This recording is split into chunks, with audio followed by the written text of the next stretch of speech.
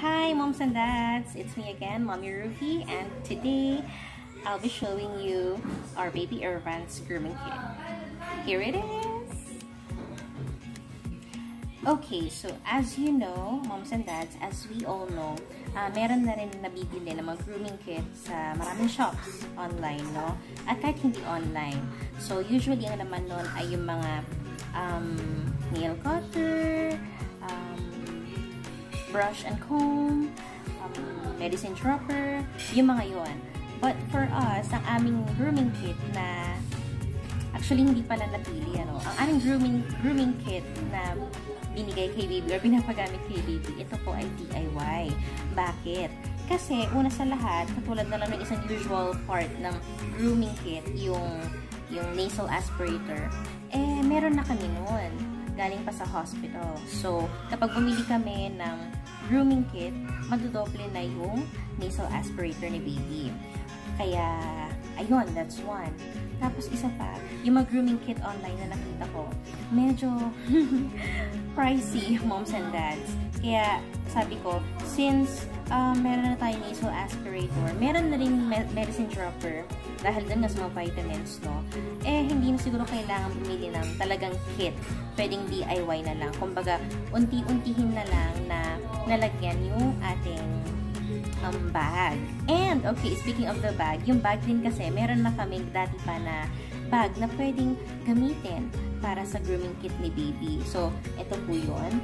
Itong bag na ito, wedding gift ito sa amin.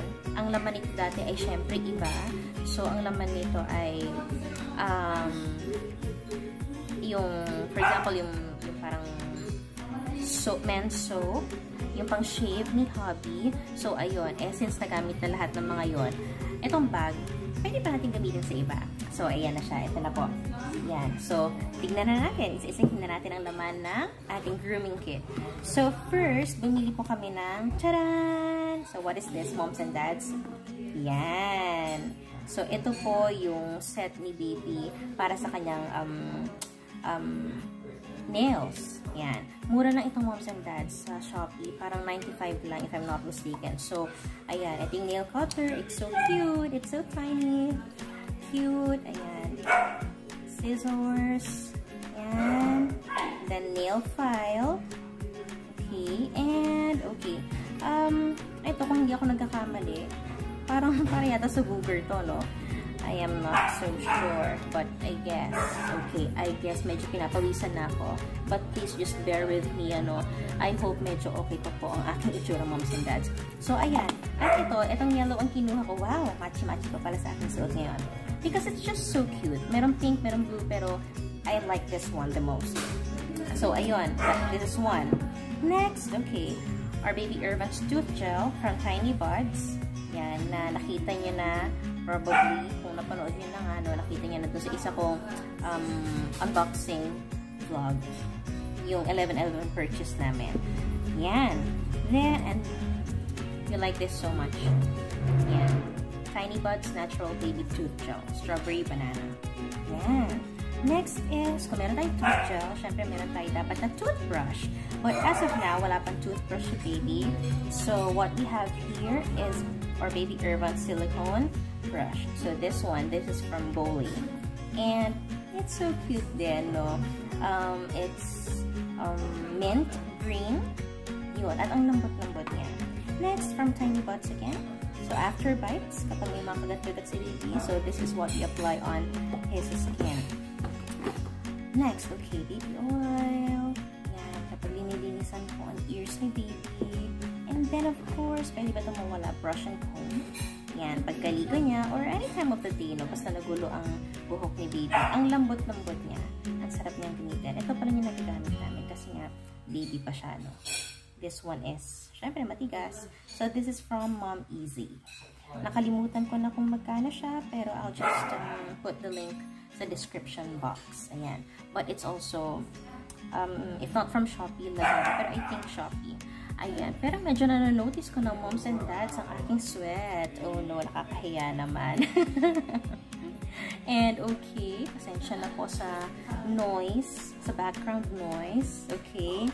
So, they're having their dinner already. Sila mama, lola, ayan. Eh, medyo kakagising din po kasi ni Baby Urban. So, hindi rin naman agad din magpapakupo.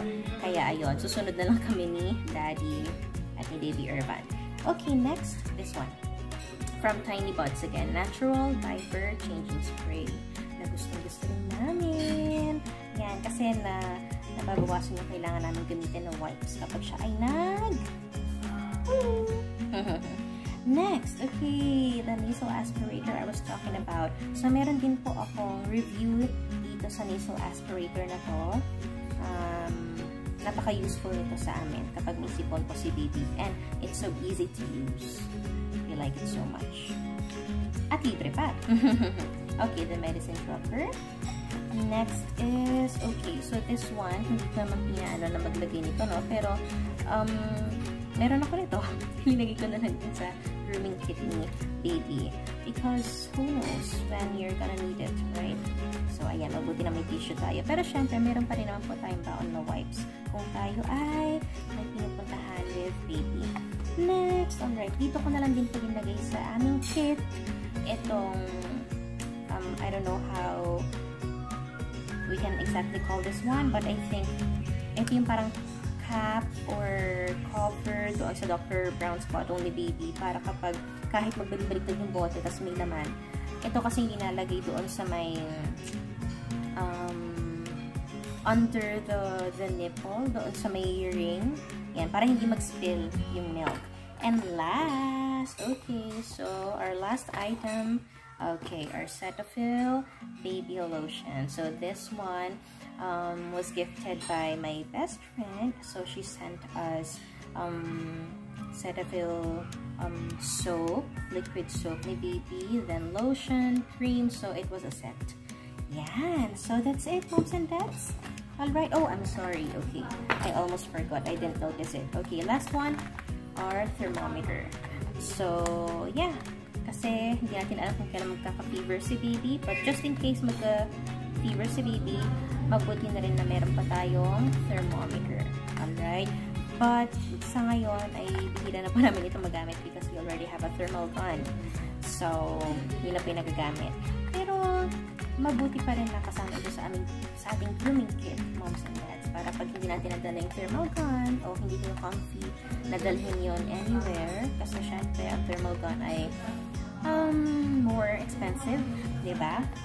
Kaya, yun, ito. Pwede pa tayo magdala. So, alright. So, yan. Wala na, ubos na. Okay, so that's just it, moms and dads. Yun po ang laman ng grooming kit ni Baby Urban. Again, as I've said a while ago, this is just a DIY kit. At pwede nyo rin po iyong gawin, moms and dads, para hindi po kayo mapagastos, diba? At isa pa, kung meron kayong mas malaking bag, kagaya nito, better, no? Kasi mas marami kayong pwedeng ilagay. Yan. So, that's just it, moms and dads. I hope na meron kayong napulot, probably some tips or ideas dito sa video na to na pwede nyo i-apply, pwede nyo rin gayahin, no? And, okay, what else? Let me know what kind of content you want to watch next. Just comment down below kung anong gusto nyo i-review ko pa o i-vlog ko. So, again, that's it for today. Actually, tonight. But yes, for today. Alright. So, again, thank you so much, moms and dads, for watching. And, excited na akong kumain. Ang sarap na ng kwentuhan nila doon habang kumakain. So, okay. Again, bye. Ang haba na pa na pamamaalam eh, no? Thanks again, and see you again in the next review. Alright, our vlog. Thank you. Bye.